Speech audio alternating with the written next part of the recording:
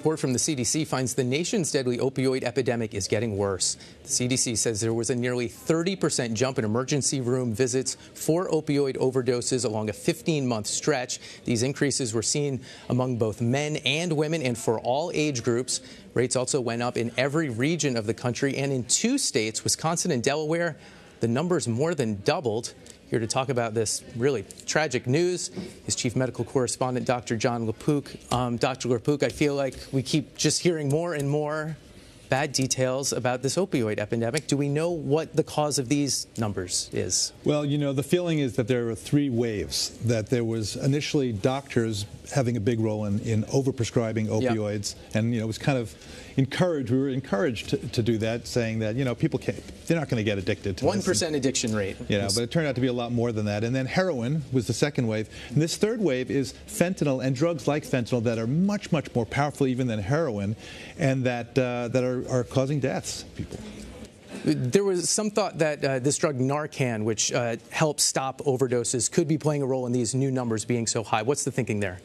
Well, I mean, you know, how exactly do these numbers all, you know, figure? It's not exactly clear, but there is this thing called Narcan, naloxone, which is an antidote to any kind of opioid, and it was quite remarkable. I was there at the very beginning when, you know, back in the 80s when we knew about it, and people would come into the emergency rooms, overdose, you give them the Narcan, they wake up and it'd be like miraculous.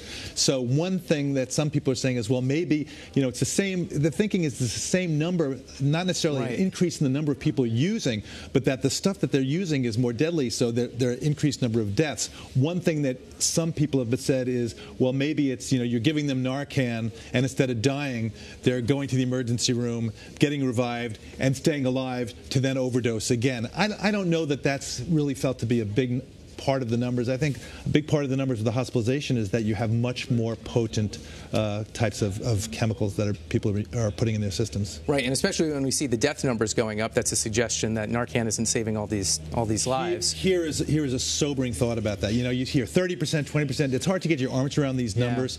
But in 2016, for the very first time, at 63,000 deaths related to these kinds of overdoses, you surpass all the deaths that happened in the entire Vietnam War. Jeez. I mean, takes your breath away, and it's really hard to get your arms around that. So this is a huge crisis. And so what should we be doing that we're not doing, or that we're not doing enough of? What we're doing is yelling fire, right? Yeah. Right now, fire.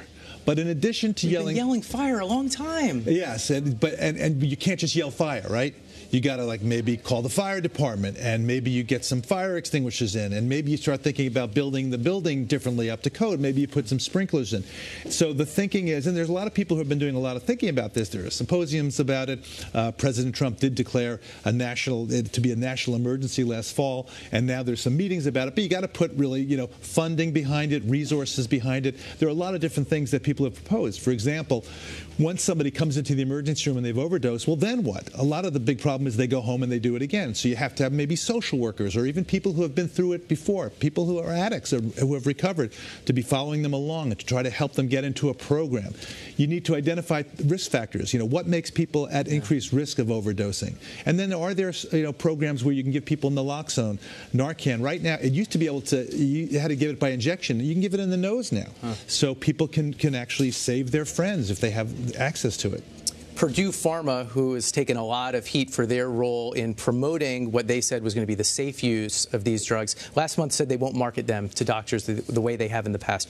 Is there a change in industry and in the medical community about these drugs? There's a big change in the medical community. So, for example, in New York State, I now have to, it's a pain in the neck to prescribe a triplicate, an opioid. It used to be called a triplicate because it was a pad, and you literally wrote it out. It was a special pad, and there was a triplicate. There were all these, you know, carbon paper things. Now it's an electronic database. You have to go online. I've got to check, put in all this stuff, and I got to check to see, did that person get a similar prescription at some other doctor? Because one of the things that people were doing in the past was they take all these triplicates from pharmacy to pharmacy. They'd gather them, and they'd be having this stockpile of all these medications. Well, now I can go in and say, well, wait a second. You just last week went to this other doctor, and they go, oh, how do you know that? Well, I'm looking at a database. So I think that's something that's good. It's not across every single place in the entire country, but I think it needs to be. Okay, Dr. Jon LaPook, thanks so much.